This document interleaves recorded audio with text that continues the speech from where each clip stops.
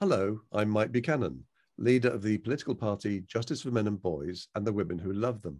I'm joined today by Jan James, who heads up Good Egg Safety, a multi-award-winning non-profit community interest company specializing in evidence-based behavioral change campaigns. The company works closely with the UK and Scottish governments, as well as with local authorities throughout Great Britain.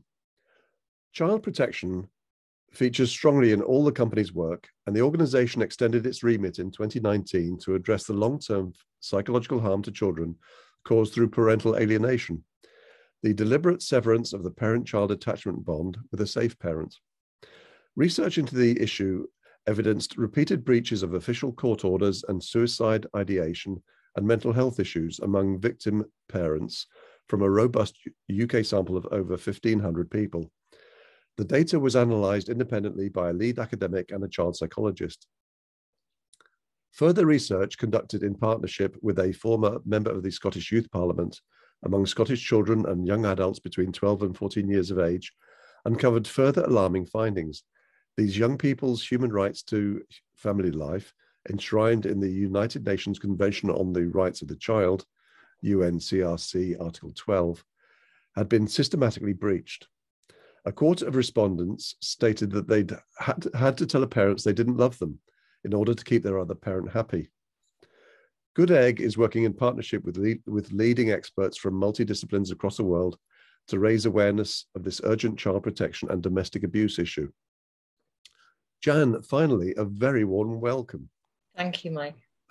We'll start with a couple of videos you made. Perhaps you could just say a few words to introduce them. Thank you. So we started working on Parental Alienation a few years ago. I had no idea what it was until I'd watched it myself for a few years in an unconnected family.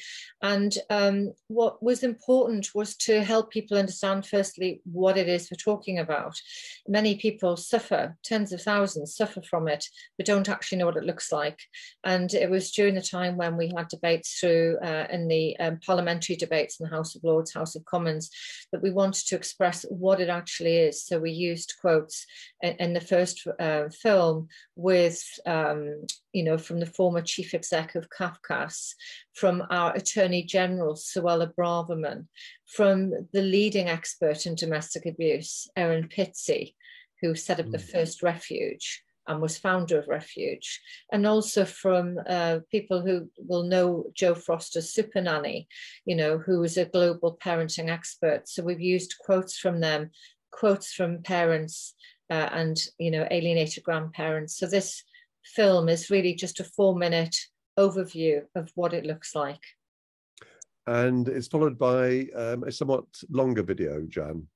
Yes, we were invited to speak at the Ministry of Justice in Brussels, and I wanted to introduce a film that we recorded with a bereaved father who was alienated, where no one believed him when he said that he himself was the victim of domestic abuse, and who suffered the consequence of this false gendered narrative with the death of his son. So I talk about what effect dangerous propaganda can have on the lives of citizens, and then introduce the film with Matthew Spriggs, the hardest film we've ever had to film. I'll bet. Jan, thanks for that introduction. So these videos combined, I think, are somewhere between 20 and 25 minutes. So I look forward to returning shortly.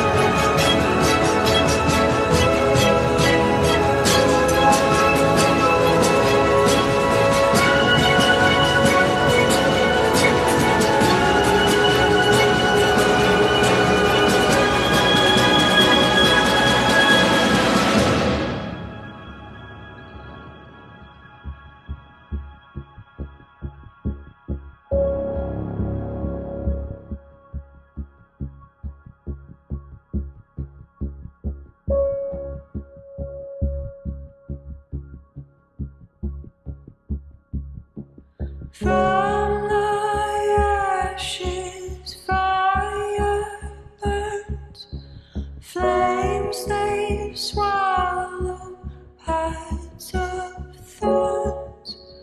Feel the burning in my veins, fighting not to break away. Rise,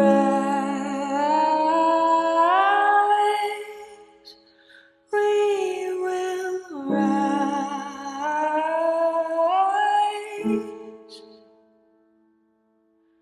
Rise,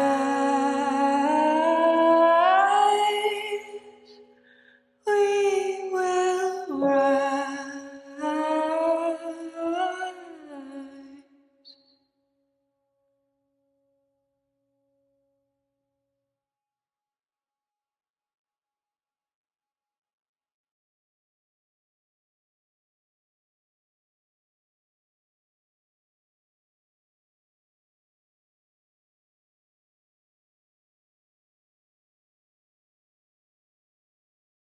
It was not that long ago that citizens living in first world countries were persuaded that tobacco inhalation was not only not dangerous to their health, but was in fact healthy.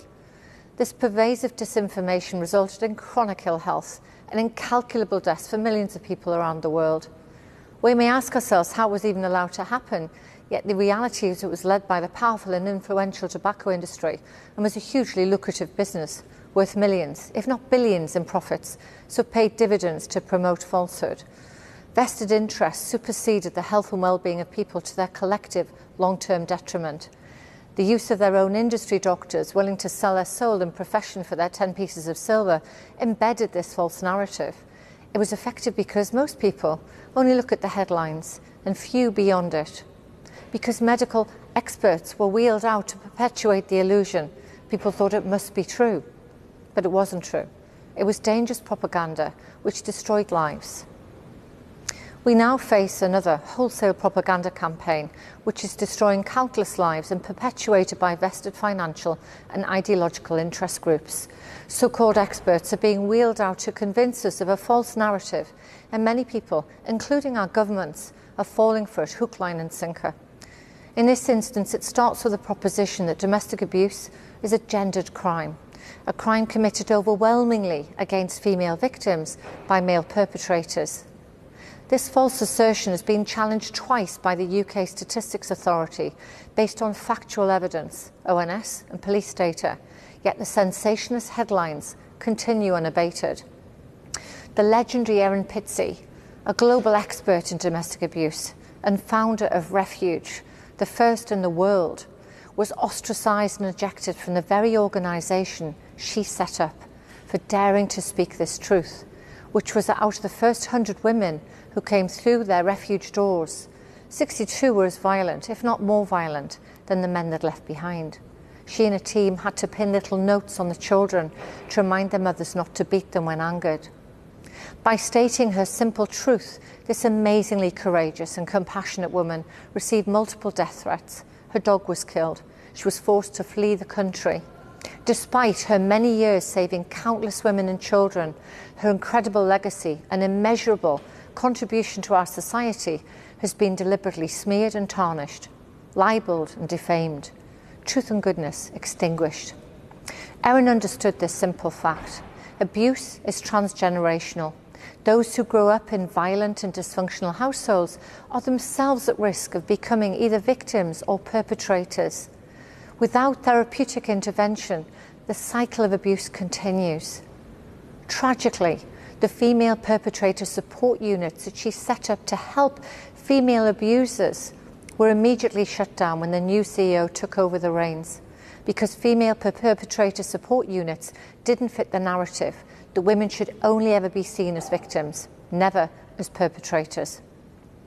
Tragically, for the almost 800,000 male victims of domestic abuse in the UK and their children, the all-female victim narrative is now firmly embedded deep within our collective psyche. And part of this is to deny the reality of parental alienation. Why? Because it's more likely to affect fathers, since mothers are more likely to have the power and control of residency. Yet parental alienation is a non-gendered issue, and the narrative which positions it only as a tool for abusive fathers to re-victimise protective mothers appears as compelling as that of the tobacco industry. Any who question it using facts and evidence can look forward to being attacked on social media. Even female survivors like myself, almost dying from life-threatening domestic abuse. Yet understand it originated from mental health issues, not patriarchy, is still fair game for refusing to comply. It's no wonder most people remain silent, but within that silence is complicity. And those who promote falsehood in order to further their income, ideology, or usually both, are committing a crime against humanity itself. Their false narrative enables alienating parents to continue causing serious long-term psychological harm to their children, and paradoxically ongoing grief and trauma to alienated mothers too. Presumably their acceptable collateral damage in ensuring parental alienation is not included anywhere within our Domestic Abuse Act, despite being the most brutal form of post-separation abuse to ever befall a safe and loving parent. Have you ever listened to the tragic story of an adult who was forced to relinquish a much-loved parent as a child in order to keep their other parent happy? We have. It's uniquely heartbreaking. Nor is it rare, as suggested by the vocal parental alienation deniers. An independent survey was undertaken on our behalf by the former Deputy Convener for Equality and Human Rights among young people in the Scottish Youth Parliament. A quarter of the respondents stated they'd had to tell one parent they did not love them in order to keep their other parent happy. And according to research by Public Health Wales, parental separation is the most common cause of adverse childhood experiences, commonly known as ACEs. Where the critical level of 4 or more ACEs applied, these children do not have the support of both their parents in 85% of cases. Yet in contrast, for children with no ACEs, 82% of them had the support of both parents. So facts clearly show that children need both safe parents. Tragically for many children in the UK, when their parents' relationship ends, this doesn't happen. In the turmoil of relationship breakdown, some parents' own emotional or psychological state blinds them to their children's needs. A parent's need for continual validation or revenge overrides their focus on the healthy, ongoing needs of their children. And the psychological manipulation of a child, which can quickly lead to the outright rejection of a previously warm, loving relationship with one of their parents, fractures a vital attachment bond and can create an emotional vortex many children never recover from. We've interviewed alienated children survivors, and they all recount a similar and tragic story. As children, they were falsely told their other parent didn't love them, had abandoned them, had left them for a new family, was replacing them with a new baby. These and many other alienating comments made them feel worthless and unloved. They talked about the impact of this while growing up, and often referenced years of therapy to overcome their trauma, which may have included suicide ideation, drug and alcohol abuse, low self-esteem, anger and frustration, extreme guilt for seemingly rejecting a safe and loving parent, and trust issues because a parent who they trusted had deceived them. The extreme ideological narrative is one which minimises the vital role of fathers, yet millennia of evolution, and more specifically 10 years of robust research by the UK's leading evolutionary anthropologist, Dr. Anna Makin from Oxford University, finds the attachment bond is as strong for fathers as it is for mothers. Evolution has invested heavily in shaping men to be fathers with measurable biological, neurological and physical changes which bond them closely to their children. They provide unique benefits that are of great value not only to their children but to our wider society. Having two safe parents is always in a child's best interest.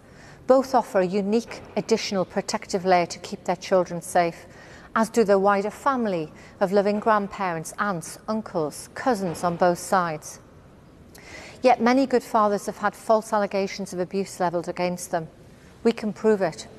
The Believe All Women mantra results in safe fathers, not only abusive ones, ejected from their family home and the lives of their children, and threatened with jail if they so much as send a card to their own children in the interim. And the biggest problem with this default societal response, when two parents simultaneously claim abuse, it is the fathers who are always rejected. And on more than one occasion, on quite a few in fact, this has resulted in the death of their children because no one believed them. According to serious case reviews, i.e. factual evidence from coroners, more children have actually been killed by mothers than biological fathers. Does this make mothers, like myself, more inherently dangerous to children? Of course not. Most parents of either gender would lay down their lives to protect their children. What it does, however, is shine a bright light on the positioning of safe fathers as a threat, and hammers another nail, literally, into the coffins of innocent children who pay the price for this with their life. Here is one of them, told for the first time by one of the most loving and considerate fathers I've ever met.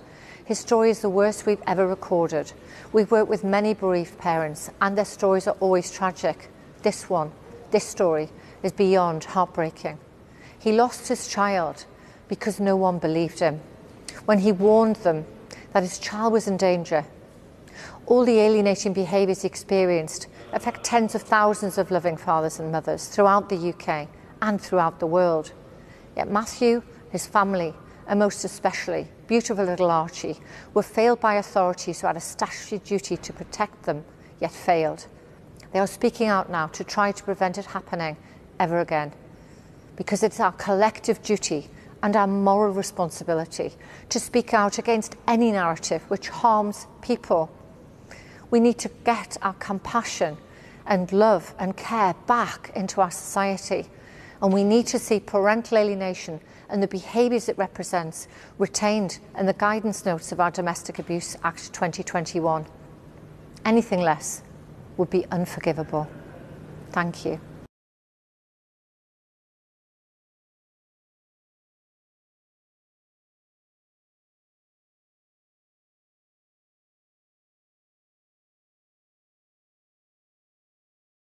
She controlled who I saw, who I spoke to.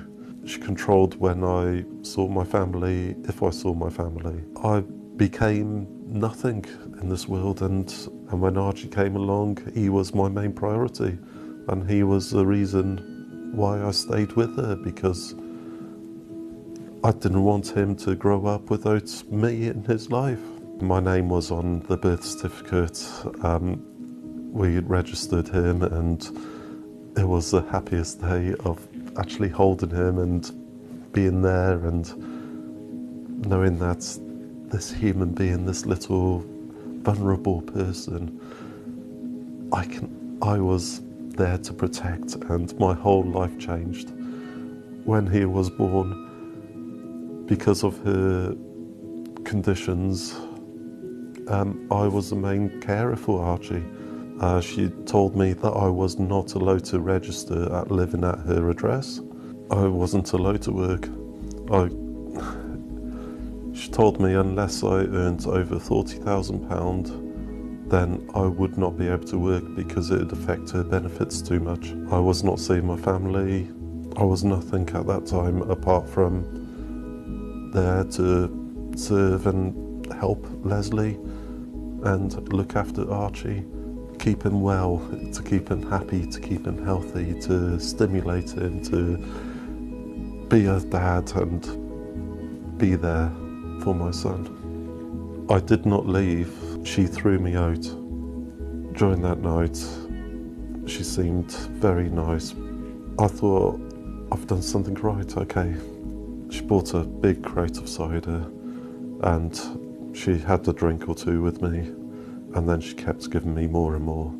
Then all of a sudden, it changed. She tried to have an argument. She started shouting. Archie started crying after I'd put him down. She got up, went upstairs. I picked up Archie to calm him down, to cuddle him, to comfort him.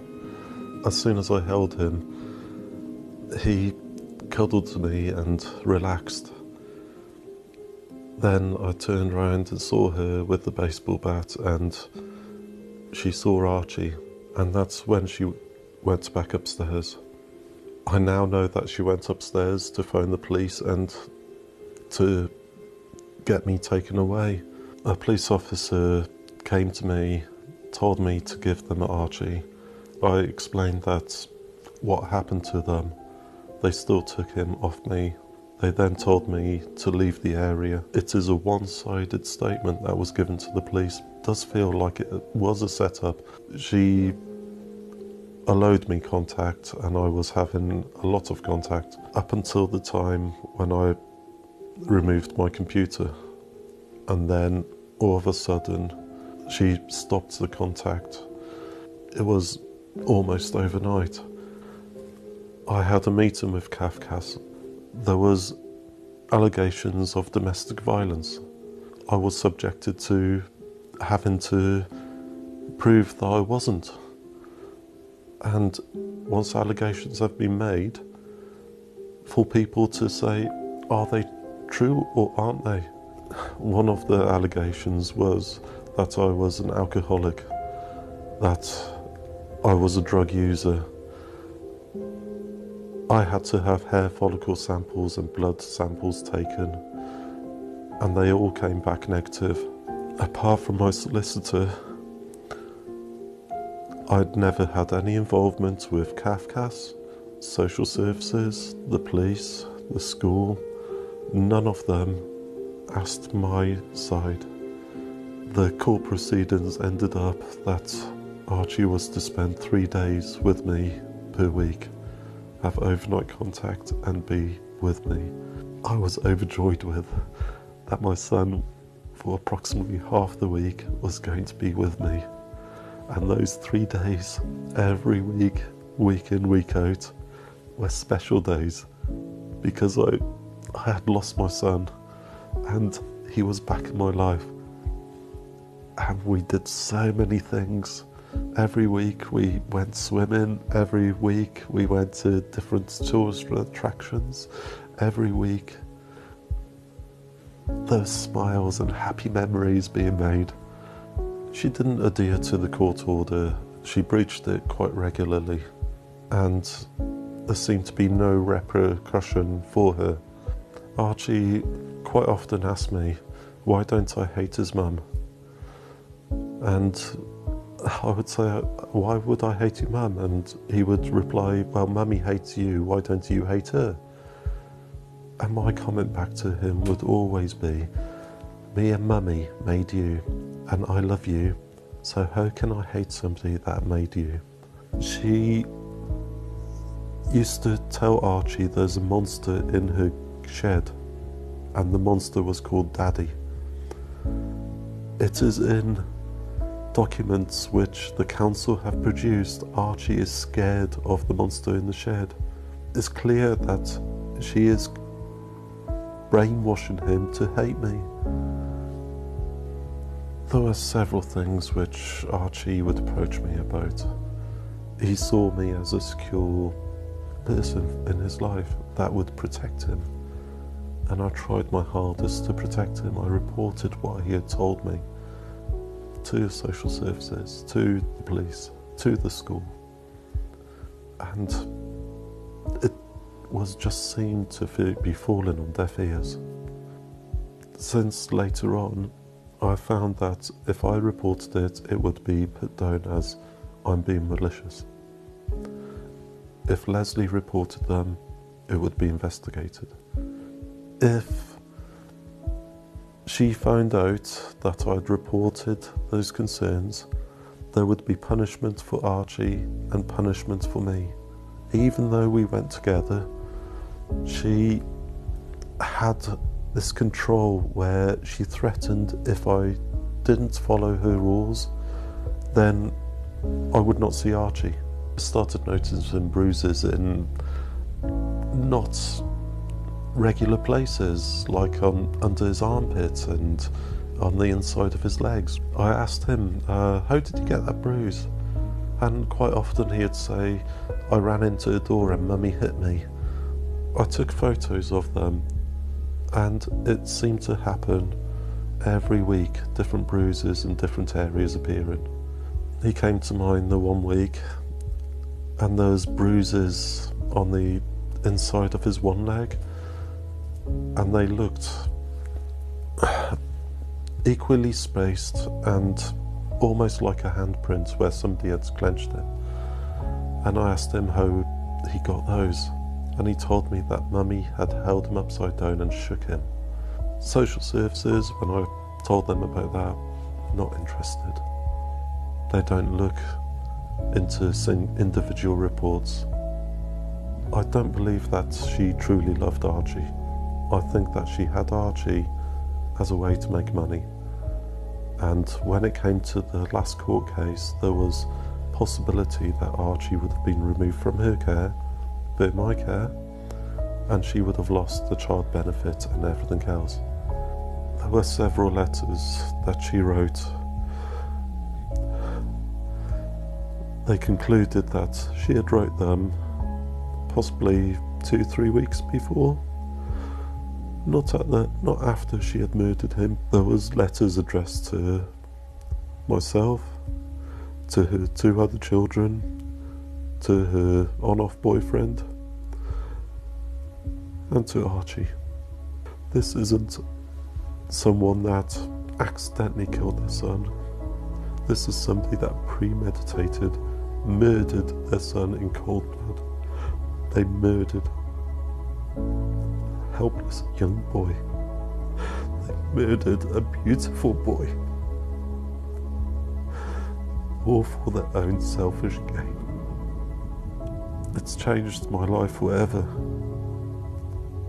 And the only one good thing that has come out of her, she can't hurt him anymore. She can't hurt him.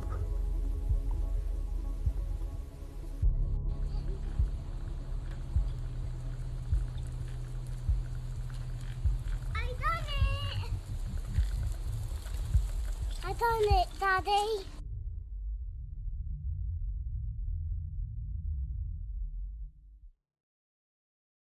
And would you like to tell us why your company is working in the area of parental alienation? Yes, we are social marketers. So we've run campaigns addressing many different issues, from anti-drug driving, young drivers, domestic abuse, which is undoubtedly where parental alienation fits, rider safety, child seat safety, where we're the leading expert on child seats across the UK. And we have a particularly tight focus on child protection, keeping children safe in cars, in home, and when they get a bit older, when they start to drive.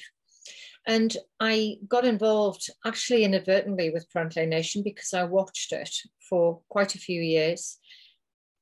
I watched it in horror. I am a mother of 3, I'm a granny of 3. I didn't realise it was so astonishingly easy to manipulate children and make them terrified of a very loved parent. So I just got to a point where I felt I had to do something, and I committed our brand, Good Egg Safety, non-profit, to addressing it. So we started about 2.5 years ago, bringing together leading experts around the world, because I am only a campaigner. I didn't come in as a PA expert, but I do my homework well. And we now work with 54 NGOs across 33 countries and 5 continents. And I'm blessed to work with some amazing people in this space.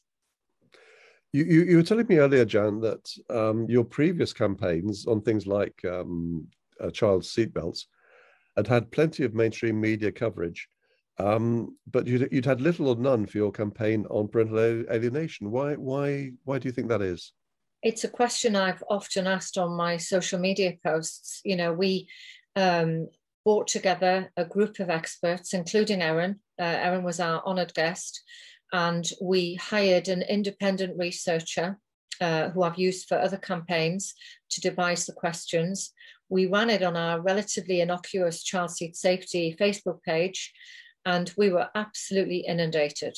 It was actually quite shocking how many alienated fathers, alienated mothers, alienated grandparents, alienated aunts and uncles responded to that survey.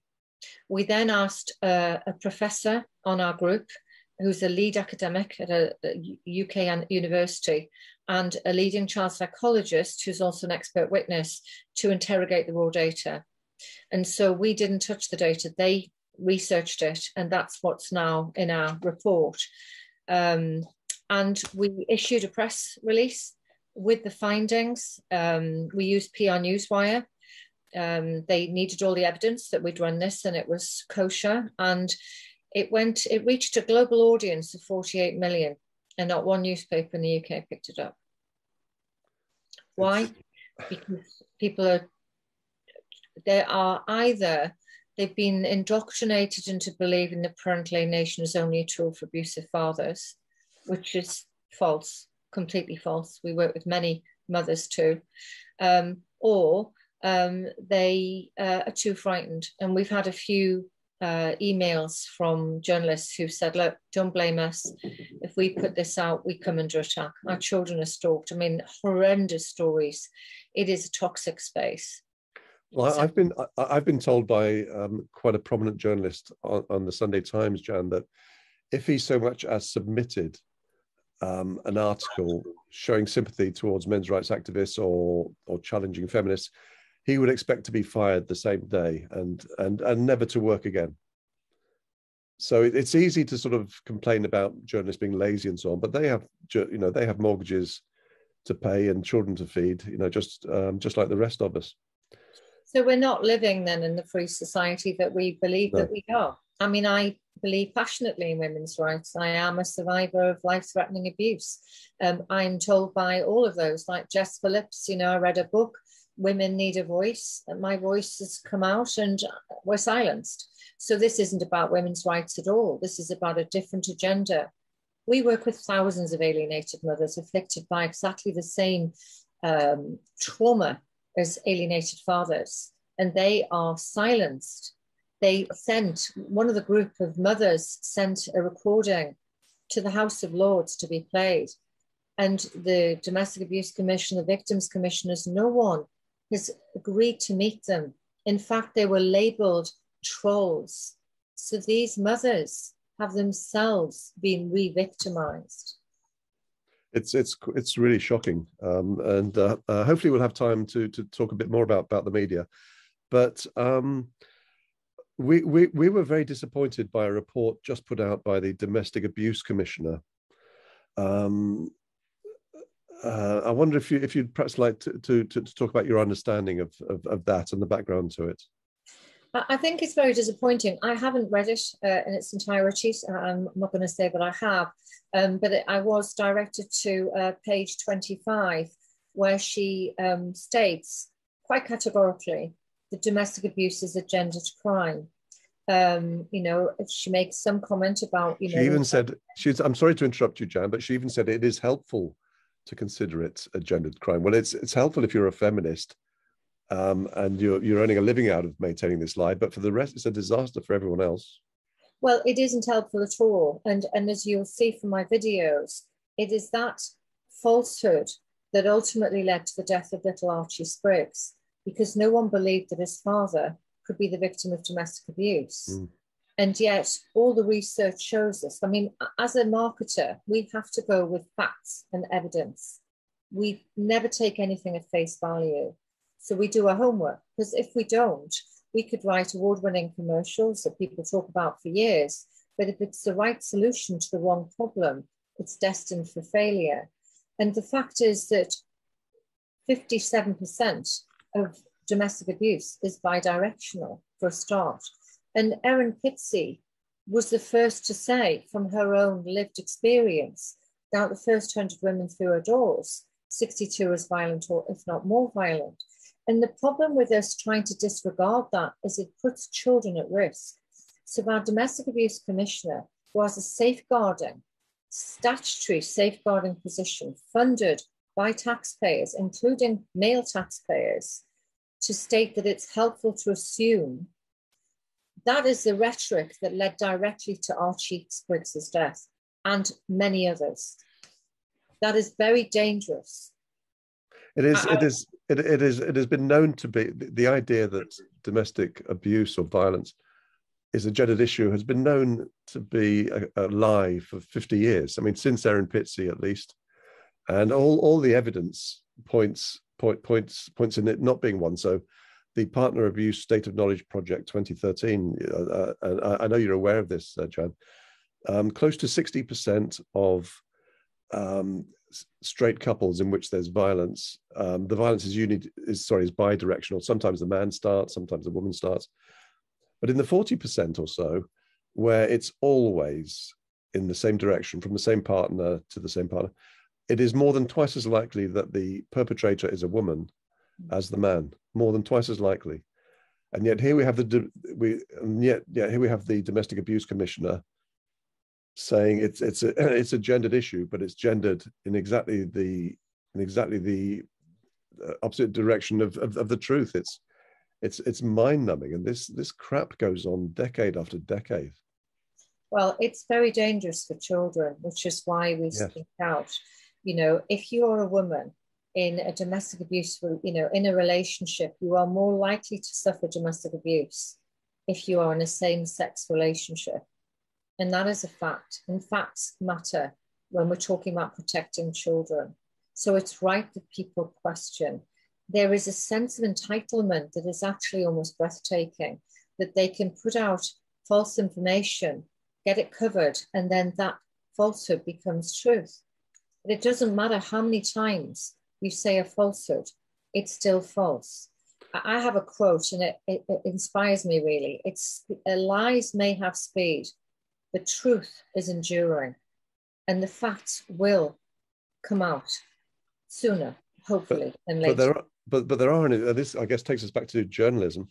There are plenty of radical feminist journalists, and Julie Bindel, I guess, is the most obvious one for me, who happens to be a lesbian, and she has literally made a living out of presenting domestic violence as a male on female problem uniquely. I don't think I've ever seen a sentence from her acknowledging that men are victims in similar numbers, or that lesbians are a particularly violent group of people. But again, this stuff has been known for decades.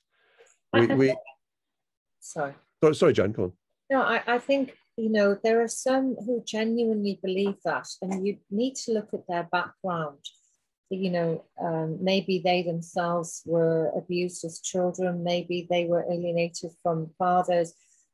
It's a fear response. This is a fear response, because in all actuality, we don't need to take anything away from male victims in order to protect female victims. As a compassionate society who wants the best for all our people, and particularly wants to protect all children, then we should have services to protect all.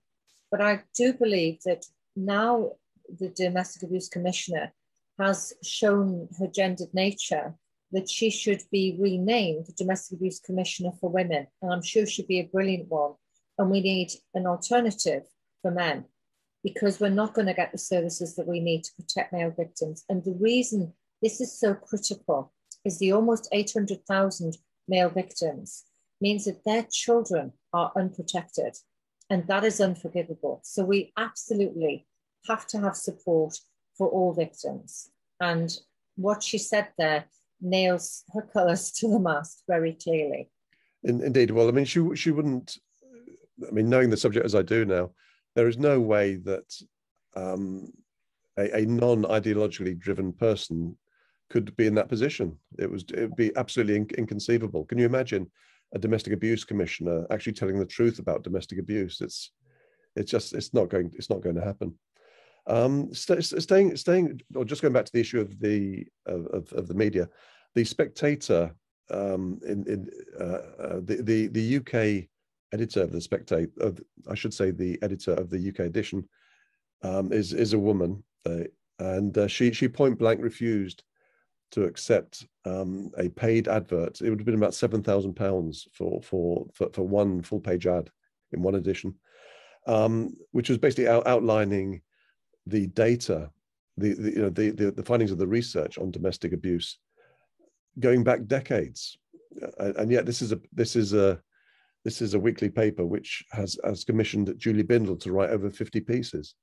Their assistant editor, Isabel Hardman, writes nonsense like, you know, the overwhelming majority of victims of domestic violence are women and perpetrators men. They and the reason they can get away with it is that how do you hold them accountable if the entire mainstream media is in the grip of this fear? How do you get through that? And I don't have an answer to that. Perhaps we'll have billboards at the next election. I think that the film, My Brief Piece to Camera, and Matthew Spriggs' story, is, people need to see that. He is an amazing man. I spent quite some time with him. We spent a whole day filming. We're looking to do a documentary next year, which we hope to get on Netflix. And the thing that really struck me was, not only is he a fantastic husband and father, his wife told us that he was the complete opposite to how he was presented by his ex-partner, Leslie Speed, but also that he showed compassion for his ex, even though she killed his child. He said, she too is a victim. And I think the biggest issue here is that this is not about removing rights for women. When we try and protect male victims, we're protecting their children too, and many of those are girls. So if we don't protect children, we are setting up more problems for women. When we ignore parental alienation, we are disregarding many alienated mothers. And when we don't look at female perpetration, we are not finding out the root cause and able to find solutions. Unless we understand what the real problem is, we can't come up with the right solution. And so Erin Pitsey, who led with great compassion and oozes integrity out of every pore, set up a female perpetrator support unit within our homes. And it was the very first action that Carol Hawley took when she took over the reins. She shut them all down because they didn't fit with the narrative that women can only be victims. And I think that's really sad, because with every abuser, there is generally an abused child or some kind of trauma. And unless we understand what that is, we can't address it for future generations. So we're not helping women at all. I agree, Jan, but to the radical feminists who run this in the domestic abuse industry, and they have 50 years, they couldn't care a jot about women and children any more than they care about children. Okay. So we produced 2 reports. We produced these unfunded. The first one was our Parental Alienation Study Guide, where we worked with an independent research company, lead academic professor and child psychologist to interrogate the data. There's 2,000 responses, 1,500 from the UK. This is available on our website, parentalationuk.info, and it's also on Amazon. And since then, we've also written a 108-page survival guide just to help parents, working with experts around the world on how to identify parental alienation, the red flags to look out for, how to handle yourself when you go to court. It just gives every bit of information that I wish I'd known when I first came across parental alienation in my own life. Jan, thank you very much for a most interesting interview. I have a copy of this guide, and it is just sensational. I hope plenty of people buy it. Thank you. Thank you for your time. Thank you for the amazing work that you're doing in the really super important area of parental alienation. And it's a wrap. Thank you. Real pleasure to speak with you, Mike. Thank you, Jan. You take care. You too.